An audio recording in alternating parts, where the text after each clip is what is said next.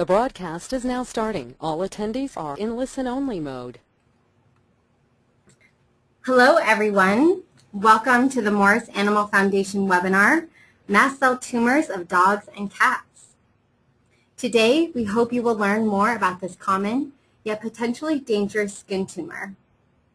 We will give you tools to help properly identify mast cell tumors, and we will explain which treatment options are currently available. Last, we will discuss Morris Animal Foundation funded research on mast cell tumors and ways that you can get involved to make a difference and put an end to pet cancer. My name is Liz Neon, and I am the Donor Relations Specialist at Morris Animal Foundation. I will be introducing you to today's webinar and our presenter, Dr. Kelly Deal. Before we get started, we have a few housekeeping items to review. To eliminate the background noise, you will be placed on mute. If you have a question at any time, please use the chat feature located on your screen. At the end of Dr. Deal's presentation, we will have time to answer a few of your questions. Any questions that can't be addressed today will be answered by email within the next week. Next, I would like to tell you a little bit more about Morris Animal Foundation and how the science we invest in improves the lives of the animals we all love. Then, Dr. Deal will educate everyone about mast cell tumors, followed by a short question and answer segment. Founded by Dr. Mark L. Morris Sr. in 1948, Morris Animal Foundation is a nonprofit organization that invests in powerful science to advance veterinary medicine for companion animals, horses, and wildlife. The foundation's humble beginning took place in Dr. Morris's very own kitchen, where he developed what would later become the first Hill's Pet Nutrition prescription diet. Dr. Morris became a leader in pet nutrition, and he used those royalties from his prescription diets to establish Morris Animal Foundation. Today, Morris Animal Foundation is a global leader in veterinary health and funds more research for more species in more places than any other organization in the world. Throughout our history, we've invested more than $70 million towards more than 2,000 studies. At this time, Morris Animal Foundation is funding nearly 240 animal health studies that were rigorously reviewed by a volunteer scientific advisory board to determine which studies had greatest merit and potential benefit. Ultimately, Morris Animal Foundation depends upon the generosity of our donors, and we simply could not do what we do without your support. The topic of today's webinar is mast cell tumors, which are common yet potentially harmful skin tumors that we can see in our pets. Morris Animal Foundation believes that every pet deserves a long, healthy life. Unfortunately, because of diseases such as mast cell tumors, this isn't always the reality. In fact, a fact that you may find surprising is that cancer ends the lives of more dogs and cats than any other disease. Furthermore, just like in humans, the cause of cancer in pets remains relatively unknown. Overall, there is simply not enough research around pet cancer, and that is why Morris Animal Foundation is taking a stand and uniting to fight pet cancer. We believe that by coming together and fighting back against pet cancer, our collective power can really make the difference. Later on, I will happily tell you about how you can get involved and make a difference, but first, I am pleased to introduce you to Dr. Kelly Deal, today's webinar presenter.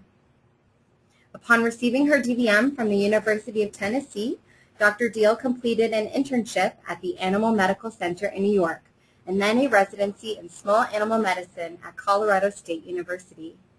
After completing a 3-year NIH postdoctoral fellowship at National Jewish Health, Dr. Deal joined the staff of the Veterinary Referral Center of Colorado as the co-owner of the internal medicine section. After 14 years, Dr. Deal left private practice to pursue a career in medical communication. She joined the Morris Animal Foundation team, and we are happy she did, last fall as a foundation-funded researcher. Dr. Deal lives in Colorado with her husband, 2 children, 2 cats, and 1 very lovable Labrador Retriever. Dr. Deal, thank you so much for joining us. Thanks, Liz. So I wanted to first start with a brief overview of what we'll discuss today. First, I wanted to let you know that there is a handout available at our website, www.morrisanimalfoundation.org. And you can either follow along with the handout, or it will be available after the webinar if you need to refer back to any of the material that I'm going to cover today. So I'm going to start our webinar with a definition of what is cancer. And I think all of us have a really distinct idea or thought about cancer, but I'm going to steer us a little bit more towards a medical definition of cancer, and this will help with understanding the topic of mast cell tumors as we discuss it, and also give us a little insight into some of the preventative and treatment strategies. Then we're going to talk about mast cells. What are these little bizarre cells that we all have normally in our bodies? Then we'll move on to what are mast cell tumors.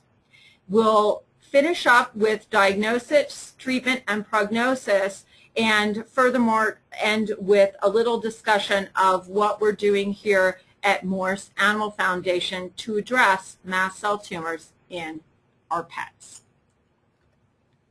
So, first of all, we'll talk about what is cancer. And if I pause a little bit, what I'm doing is watching as most of you catch up with me. I'm a little faster on getting my graphics than you are. So cancer is a genetic disease, but not a genetic disease like most people think. It's a disease where the cells of the body and the genetic material contained within those cells suddenly becomes abnormal. It doesn't respond to normal signals, and it has to do with the replication or duplication of cells in an inappropriate way. We know there's inherited predisposition towards developing cancer, and we know that certain breeds of dogs are predisposed to certain types of cancers, and we certainly see how cancer can run in different human families. Another way to think about cancer is that it represents a return to more immature type cells. And what I mean by that is, think of us as we're developing as babies and kids. We have cells that are rapidly dividing and changing, and we're growing, but we don't keep growing through our whole lifetime. The cells respond to signals that tell them to stop. But cancer really represents cells that have gone back to a more immature type of behavior. The environment also, just like in people, is an important but not sole cause of cancer. So again, it can be very influential, and an obvious example is smoking as it relates to lung cancer in people. But what we know about the environment is that it can be important when you put a genetically predisposed person or animal in that situation, and then the collision of these two factors can lead to the development of cancer. So again, I'm going to wait for you guys to catch up a little bit because we have a lovely graphic here that I want to share with you. So I'm going to go over now 6 characteristics of cancer. And this list was developed by some human oncologists and pathologists to describe kind of the overall characteristics of a cancer, and it holds for all cancers. Some of these will overlap, but we'll go through them anyway. So first and obvious, these cells exhibit sustained growth.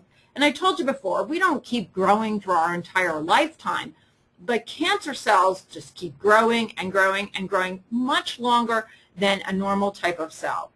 These cells, in addition, don't respond to the normal anti-growth signals that are sent out by other cells of the body. So they just keep going and going. Those signals are there, but they don't respond to them.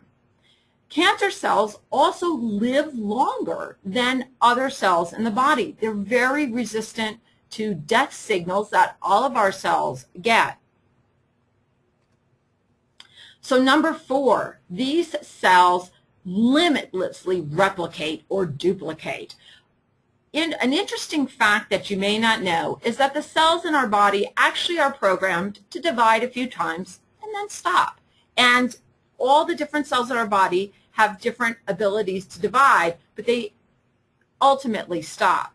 cancer cells, again, are very unusual in that they seem to just keep going and going and going, like the Energizer Bunny. They just keep replicating and replicating for reasons which are not completely clear to us. Number 5 is probably an unusual characteristic of cancer, but a very important one to know because a lot of treatment strategies are directed at this particular characteristic, and that is cancer cells are very good at recruiting blood vessels to them. So why would that be important? Well, think about your body. We all depend on our circulatory system or our blood vessels to bring us nutrients or oxygen to supply our cells, to just do their jobs. Well, cancer cells, in order to grow, they need to tap into that very same system. And their cells are very good at persuading, and that's a funny word, but I'm going to say it, persuading blood vessels to kind of tap into the tumor. That way, they can then compete with the other cells of our body for all those nutrients we need. And if you think about a person you know who's had cancer or a pet, they often become very thin, they lose weight. Well, that's because the cancer is now competing with them for the nutrients that the body has. Finally, and again, quite obviously, these cells are really good at invading other tissues and spread. Our cells in our body, normally, they'll start dividing, they bump up against another cell, and they'll often stop. They don't keep growing, they don't grow over each other. Think about it. You don't see normal liver cells in your lungs. They just don't go there. Your muscle cells don't end up in your brain. They stay where they're supposed to be. Well, cancer cells, for, again, reasons that are not entirely clear, they don't listen to those signals, and they will spread to distant places. So now to continue on, and I'm waiting for some of you to catch up, and it's because I have a beautiful fancy picture here of mast cells in our lower right corner, and I'll talk about them in a minute. So what are mast cells? Well, mast cells are a type of white blood cells, so they're just a normal part of our body. They tend to be concentrated in areas close to the external environment. We'll talk a little more about that. So skin and your airways in particular. And they have granules that are filled with different chemicals that contribute to their very typical appearance. So I'm going to guide you through this lower right-hand picture.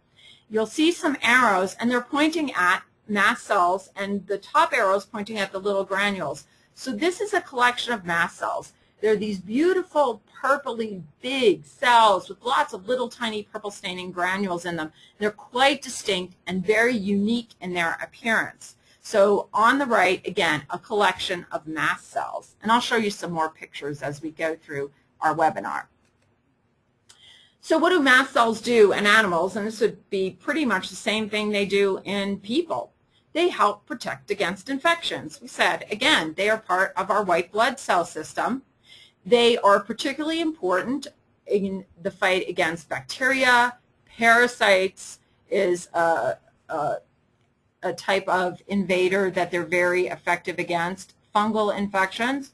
And they're important in allergic reactions, both good and bad. So let's talk a little bit more about them. So again, I'm waiting for you guys to catch up. There we go. As we again have a beautiful picture in the bottom right-hand screen of a lot of mast cells. So you can see they can vary in size a little bit, lots of granules, very obvious looking. So mast cell granules release chemicals when they're stimulated, and these chemicals are in their granules. Mast cells get stimulated maybe by an invading parasite. Again, remember we said they tend to be skin and airways. That's where we come in contact with a lot of pathogens, and a pathogen is something like a virus or bacteria. And what they release are, one thing is heparin, and heparin is an anticoagulant. If you've ever been in the hospital and had an IV line, they'll often flush your IV line with a heparin solution. That's to keep the IV line open and keep the blood from clotting. They also produce histamine, and you guys probably are queuing right into that. We said they're important in allergic reactions. Well, these are the guys that cause you to have hay fever and anaphylactic reactions. They release histamine, hence the reason we take antihistamine. They release chemicals that cause inflammation. And you might be thinking, well, this all sounds kind of nasty. Why would this be, why are these guys beneficial? Well, just like inflammation is uncomfortable to us, right? You get redness, you might get swelling, you get heat in an area. Well, those same substances that are irritating to us are also very irritating to potential invaders like bacteria or parasites. So the mast cells, when they degranulate, are trying to make the environment pretty uncomfortable for these pathogens. Mast cells also have enzymes in them, and think of enzymes as substances that, think of your digestive enzymes. They digest things. So these enzymes are present also to make the environment very uncomfortable for any invaders and potentially destroy them. So sorry, I'm waiting for you guys to catch up because I have an interesting picture here. So here we go. So what are mast cell tumors? So we'll jump to the chase here. So mast cell tumors are a collection of mast cells. Normally, mast cells may be in your airways or in the skin, but they don't tend to be kind of clumped up or clumped together.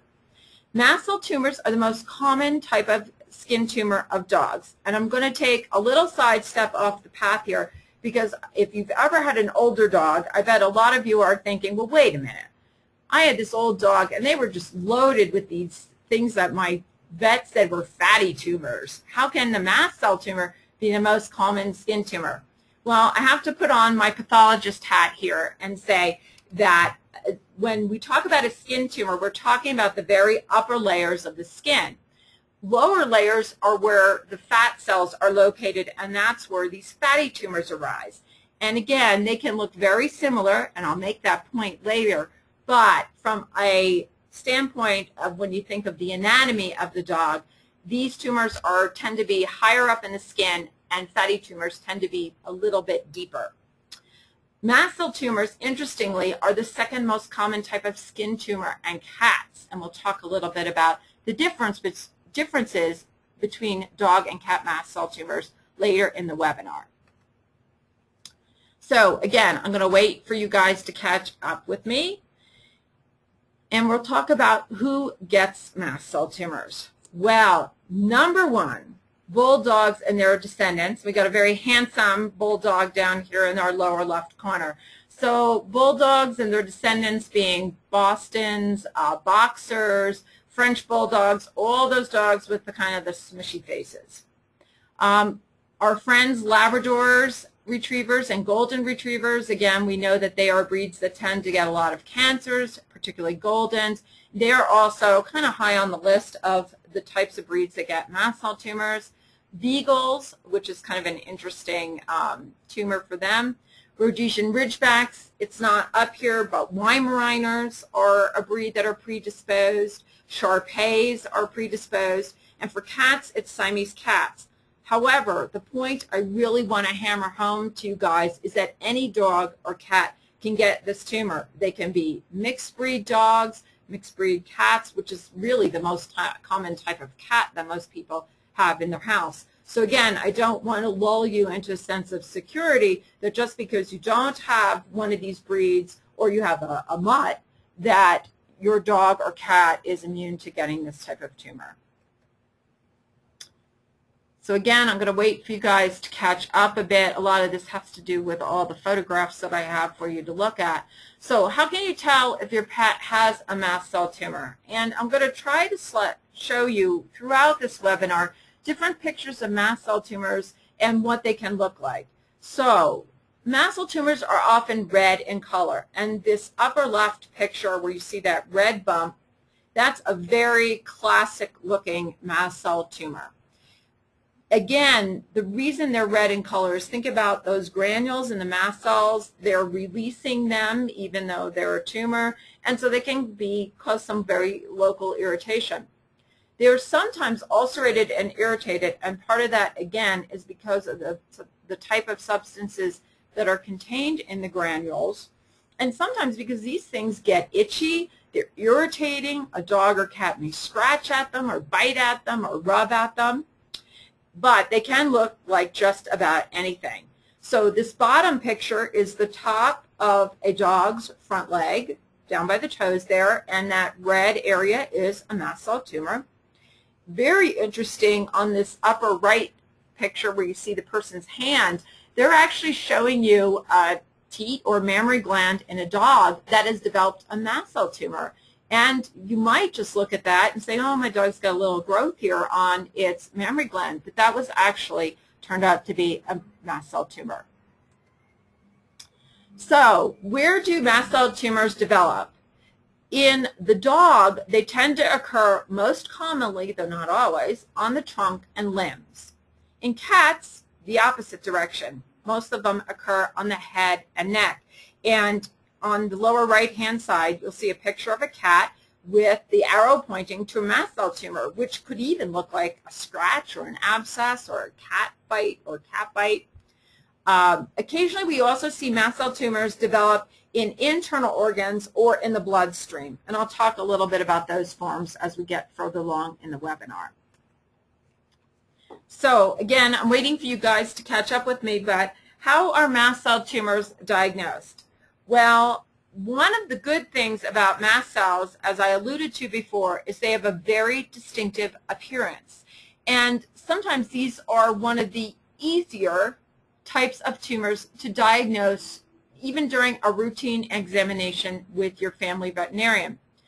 First way that we would try to diagnose a tumor would be with a needle aspirate. And this is where you take a tiny needle and you kind of poke it, and I know that sounds nasty, but it's not, into a tumor, and you go pop, pop, pop, and then you attach it to a syringe, blow out the contents onto a slide, stain it, and then look at it under the microscope. And again, mast cells have a very particular appearance, so you can often diagnose these pretty quickly in the exam room. Of course, the other way mast cell tumors are diagnosed is via biopsy, and that can take a variety of forms, from what's called an excisional biopsy, where maybe you would take the whole lump out, the patient's under anesthesia, and you take out the lump and send the whole mass in for examination. Or maybe, such as the case for this little white dog, that if you notice that dog's left rear leg is quite swollen, that's all mast cell tumor. Well, that would be pretty hard to diagnose, or you obviously can't take that all out. So you might do a little biopsy. Again, most of these are done with some anesthesia, and some are done under a local anesthetic, and a small wedge or little punch biopsy is taken and submitted to a pathologist for them to tell us what kind of tumor is present. So this is another common way that mast cell tumors are diagnosed. There's no real good blood test, to be honest with you, that would tell you whether you have a mast cell tumor, unless you have the type of mast cell disease where there are more mast cells in your bloodstream than we would normally expect. So I'm also going to deviate off the path here a little bit to talk about how mast cell tumors are graded, and this applies to the dog. Many years ago, a grading system was established for mast cell tumors, which is still kind of a very, very commonly used scheme. And if you've ever had a dog with a mast cell tumor, you have almost assuredly heard what type of grade tumor they had. And it goes grades 1, 2, and 3, with 1 being the most benign in behavior and grade 3 being the most aggressive. And this picture on the lower right side shows a very small, this is on the inside aspect of a dog's ear, so the inside of the ear, a little tiny mast cell tumor. So what do we know about grade 1 mast cell tumors? Well, they tend to be also called low-grade tumors. They are the most common type, though there's some question because grade 2 tumors can encompass a lot of different types of tumors as well. They are characterized by a lack of rapid cell division, which means these things don't grow very fast. They don't tend to spread at all. And when you aspirate them, they have lots of well-defined granules, so they're very easy to diagnose. And on the lower right side here, I have a picture provided by Dr. Elizabeth McNeil at Tufts University. Dr. McNeil is a Morris Animal Foundation funded researcher, and a lot of her research focuses on mast cell tumors. And here she is showing on her very own Boston Terrier on his lower lip a little tiny grade 1 mast cell tumor. So this guy got lucky because his mom, it happens to be a mast cell tumor veterinary oncologist, researcher, and she was able to treat this very easily, but she sent it to me as an example of a grade 1 mast cell tumor. So what about grade 2 mast cell tumors? Well, as you can imagine, these are slightly more aggressive tumors, and grade 2 is a pretty big catch-all for these intermediate grade tumors. When a pathologist looks at these, he'll see more cells that are actively dividing. So a little bit more aggressive, a little bit growing perhaps a little faster, maybe starting to get a little invasive. The granules are present but less distinct, and this makes these guys a little bit harder to diagnose sometimes, but it's because the cells are rapidly dividing. And on your lower right hand, there's a picture of a mast cell tumor, and this is at the angle of the left side of the jaw of a boxer dog. So again, one of the breeds we said predisposed, a bulldog descendant. And you may get the idea that there's a little ulcerated area there, but again, this would be kind of a peculiar looking growth. It would be easy to overlook and not quite typical for a mast cell. We got the right breed, but not the right location, again, on the head of a dog. So again, I'm going to wait for you guys to catch up with me a bit. Here we go. And I'm going to talk about grade 3 mast cell tumors. These are really bad guys, and they're high-grade tumors. There are lots of cells that are rapidly dividing. They have sparse granules, so these guys are very difficult to diagnose, sometimes in the exam room. And on your lower right hand of your screen, this picture, if you're just to orient you, the dog's head is to your left, the tail is to the right, and this dog is lying on its back. Where you're seeing the arrows pointing, you can see all these sort of red plaques. They're not raised. They're very flat looking, but they're everywhere. This is actually a grade 3 mast cell tumor. And again, this thing is spreading on this dog's abdomen. You can imagine this would be very difficult, if not impossible, to treat surgically. And there's a good likelihood that this is spreading elsewhere. So this is an example of a grade 3. Some of these can get very, very ulcerated and red looking. They almost look like a road rash or road burn, and they can come up very quickly. So let's talk quickly about mast cell tumors in cats. Cats, being the unusual species that they are, people have tried to apply the dog grading system to their tumors, and it just doesn't work. So the way we grade cat mast cell tumors or classify them is basically in 3 types based on where they are. And that is the skin, which is the most common area. And remember, this is the most common type of skin tumor in cats. The spleen and the intestine. And here on the right side, you see a kitty with that's actually under anesthesia to have this mast cell tumor removed from the corner of its eye. Which brings us to this next point, which is, okay, I'm sure you guys are all wondering, how are mast cell tumors treated? And you probably get the idea from what I've said before, that surgery is always the best option if possible. So, and it can be curative, especially in the case of a grade 1 mast cell tumor.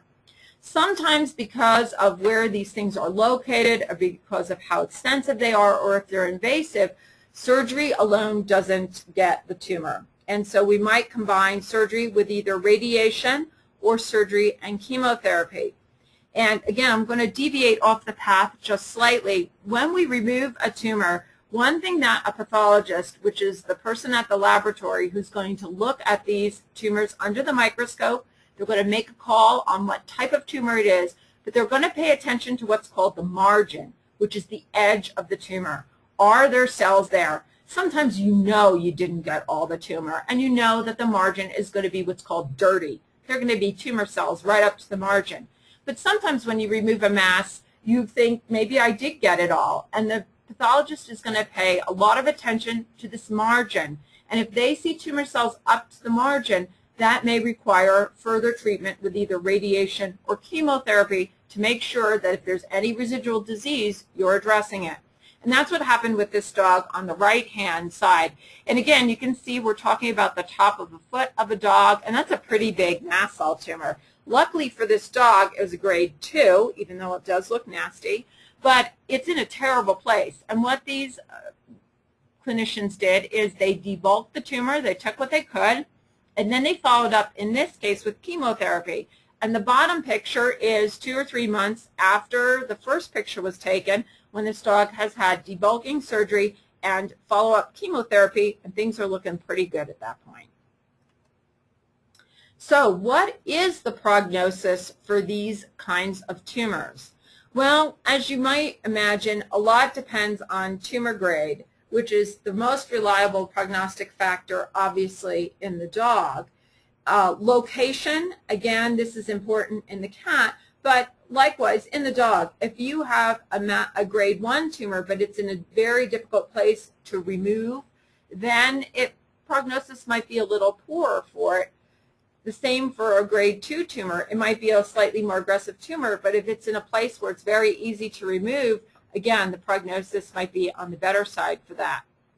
Another prognostic factor is the stage. And if you have known someone with cancer or you've had a pet with cancer, you know people talk about staging. And what staging is a fancy term that's looking for spread and signs of spread. I'll use the breast cancer example again. What we know in women is if you have breast cancer, they're going to pay a lot of attention to your lymph nodes.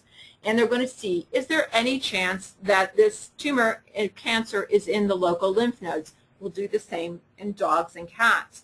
Another thing is we're going to look for signs of spread in other areas. And a very common place for spread or metastases to occur is the lungs. So we'll take a chest x-ray. In people, they'll sometimes actually do a CT scan to look to see, is there any sign of spread? Obviously, the prognosis is going to be worse. Even if the tumor on the skin looks very benign or you think you can get it, there's signs of spread and makes the prognosis worse. Finally, are these pets sick?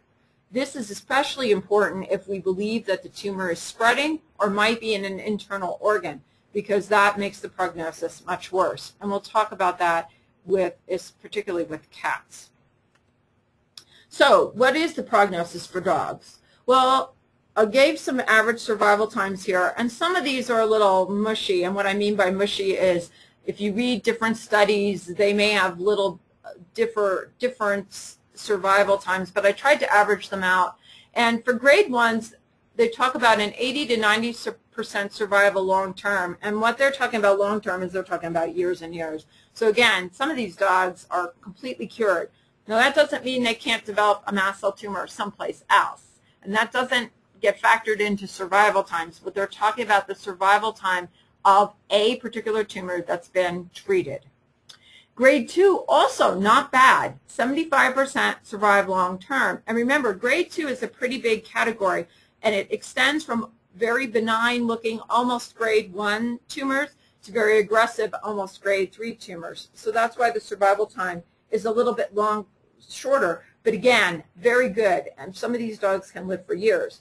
Grade 3, absolutely terrible prognosis. Most dogs, and I'm probably being generous here, but some studies suggest that they can live up to about 1 year, but most studies show that these dogs succumb, even with treatment, within 2 or 3 months of diagnosis. So the prognosis for cats also depends actually most heavily on the location. So skin tumors, very good. Again, many of these cats can be cured or live for very long years after they have a tumor removed. Interestingly, you'd think for spleen tumors that would be a terrible prognosis. And a lot of spleen tumors in cats, there's evidence that the cells have spread. However, if you take the spleen out of cats, they can live for a couple years after their spleen is removed, which is interesting for cats and a little unusual, but good news for them. However, cats also have a terrible prognosis if you find a mast cell tumor in their intestine. Even with removal, these cats at best live a few months. So now I'm waiting for a few of you to catch up with me, okay? And we're going to talk a little bit about what the Morris Animal Foundation, what we're doing here to try to address mast cell tumor disease. And this is a really hot area of research right now. And in the last 10 years alone, we have funded 4 scientist training grants, and these are awarded to individuals who are really up-and-coming researchers in veterinary science. And these 4 training grants were given to people who were looking at mast cell tumor behavior. So in total, we've awarded $750,000 in the last 10 years for mast cell tumor research. So again, I'm waiting for a few of you to catch up, but I just wanted to tell you, of the remaining 7 studies, so we have 11 studies funded, 4 were training grants, and 7 were other studies, and I tried to break them up into categories that would be easy for us to discuss. 4 of our studies are looking at predictors of tumor behavior, and what these researchers are looking at is very, very precise and focused research at the mast cell tumors themselves, and is there something that we can find in these tumors that will predict tumor behavior. Again, the earlier that we can do this, the more accurately we can do this, really may have an impact on longevity for these patients, particularly if we need to be aggressive in some of our treatment protocols. We have one study that's looking at identifying dogs at risk, and what they're looking for is genetic markers that could be tested early in a dog's life, or identifying dogs that would be at a higher risk for developing mast cell tumors. And again, to use a human analogy, there are a lot of genes identified for breast cancer risk, and if you think of Angelina Jolie and Christina Applegate, they were women who had this genetic predisposition. There was a test, there's a gene that the people can identify, and that way these patients can be looked at and carefully monitored. Well, we have one study looking very closely at dogs to try to find basically a diagnostic test to identify these dogs way before they ever develop a mast cell tumor. Finally, we have 2 studies that are looking at potential treatment targets. And what these studies are doing is, if you know anything about chemotherapy in people, and the same goes for animals, a lot of times we're giving very toxic drugs, or we're irradiating big areas, and as you know, there can be a lot of collateral damage. You're hitting not only just the cancer cells, but you're affecting a lot of normal cells. And what 2 of our researchers are doing is looking very precisely at how mast cell tumors behave to see, is there something about them that's unique that we can target treatment to, so we don't have these devastating side effects that can inhibit our ability, frankly, to give treatment to our dogs and cat patients. So finally, my last slide, I wanted to touch on a really landmark study that we're doing here at Morris Animal Foundation, and it's the Golden Retriever Lifetime Study.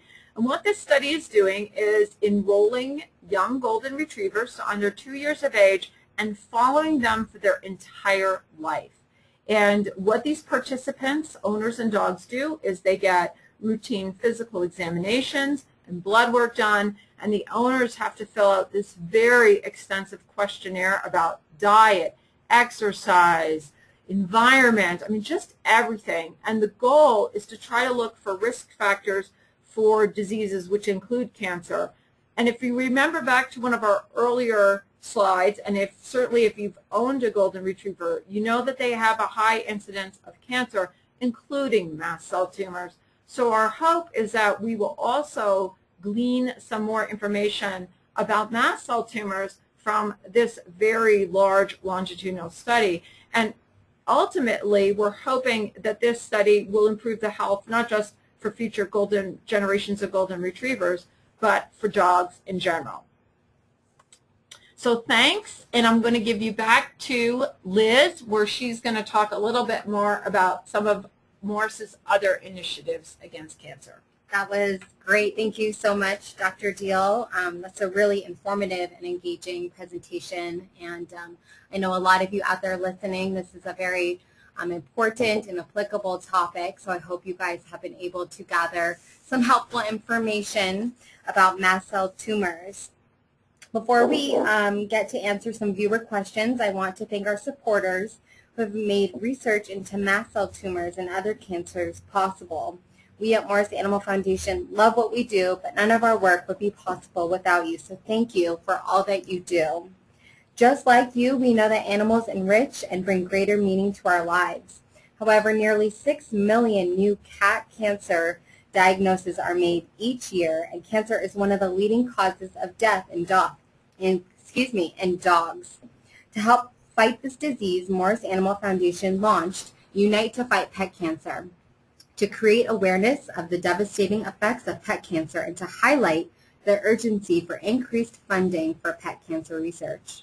The great news is that there are many ways that you can get involved and make a positive impact. One way that you can take a stand against pet cancer is to participate in our Unite to Fight virtual pet cancer walk on June 22nd. On this date, participants around the world will pledge to take their pets for a walk in honor of dogs and cats that have fought cancer.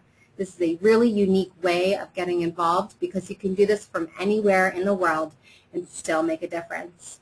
Another way to take a stand against pet cancer is to download the Morris Animal Foundation Pet Cancer Information Kit, which is available at that link shown at the bottom of the screen. This free kit contains helpful tools such as the top warning signs of cancer in dogs and cats, as well as a resource to help you and your veterinarian better monitor your pet's health. One more way to stay ahead of pet cancer is to attend our upcoming free webinar on Wednesday, August 20th, during which we will speak about lymphoma, a cancer of the immune system. This is another common cancer that affects companion and large animals, and we will discuss just how Morris Animal Foundation is investing in science to bring an end to this disease. Guys, there are so many ways to fight back against pet cancer, and Morris Animal Foundation is just beyond thankful for all of your support and support of our donors who are all uniting to fight pet cancer. So thank you so much to everyone out there. We have a couple moments here to just answer a few of our viewer questions. Any, again, that we do not get to at this moment, we will reply to within the next week here. So, Dr. Deal, the first question comes from Dave, and he wants to know, what should I do if I suspect my pet has a mast cell tumor? So this is a good question because, whenever we talk about a disease, you always worry, oh my gosh, does my pet have this? And one thing is, if you ever see a new lump or bump on a pet that doesn't go away or is easily explained, then you should take them to your veterinarian and have at least the mass looked at. We talked about needle aspirate, so sometimes that's a good way of assessing these. And what a lot of vets will do, and what you can do even at home, is to kind of keep track of the lumps and bumps that pop up on your pet, make sure that they're checked, and watch them. If they suddenly start to change in configuration, they become painful, they become large very quickly, then those lumps and bumps need to be checked out. Perfect. It's always better to be safe than sorry. So always good to go to your vet just to get any confirmation. We've got another question. It comes from Rick, and he asks, are there any known diet or environmental triggers for mast cell tumors? Oh, wow. That's a good question. Unlike some of the other cancers in pets, the short answer is no. We don't know of anything specific. Now, some people have speculated that in pets that have a history of allergies, and think of allergies and mast cells and being reactive, that they may have a slight higher incidence of mast cell tumors, but that really hasn't been shown. It may be simply that the same guys that get mast cell tumors also tend to be our allergic dogs, like Labradors and Golden Retrievers. Perfect. I really appreciate you answering just a couple of questions. I wish we had more time to go through more, but we will be sure to get to the rest of your questions at a later date and get those answered to all of you out there. That is all the questions we have time for today. If you wish to review or share this webinar, we will make it available along with an accompanying handout available on our Morris Animal Foundation website later this week. We know that there were a lot of great questions out there, and Dr. Deal has graciously agreed to answer all of your outstanding questions that appear in the chat bar, and we will get those emailed to you within the next week. Thank you again, Dr. Deal, for being here. We really appreciate it. Thanks, Liz. Thank you all out there for joining us today. Before you do sign off, I know it's just another minute of your time, but there are 4 very short survey questions that help us here pick which topics to choose for our upcoming webinars. Let us know what maybe we could have done better today to make this a more educational, enjoyable experience. So please, if you have literally 60 seconds, go ahead, take those short, quick survey questions. We really appreciate it. But most of all, we appreciate you. Thank you guys so much. Thank you.